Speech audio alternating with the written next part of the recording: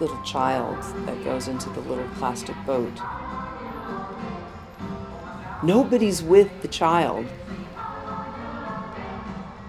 If she decided to let go of the handle, and I just thought that was really dangerous.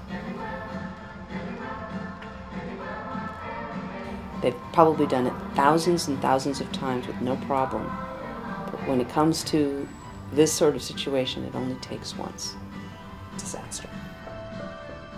The main catalyst for the change that we've seen in the United States is somebody died. This is Detective Rivera with the Orange County Sheriff's Office. Today's date is February. So the Blackfish effect was when somebody made a film about the trainer being killed.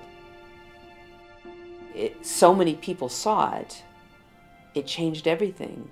It's time to stop the shows. It's time to stop forcing the animals to perform in basically a circus environment. And they should release the animals that are young enough and healthy enough to be released. And the animals like Tilikum, who are old and sick and have put in 25 years in the industry, should be released to an open ocean pen so they can live out their lives and just experience the natural rhythms of the ocean. This is a multi-billion-dollar corporation that makes its money through the exploitation of orcas.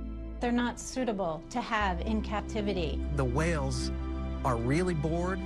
You deprive them of all this environmental stimulation. I think that in 50 years, we'll look back and go, my God, what a barbaric time.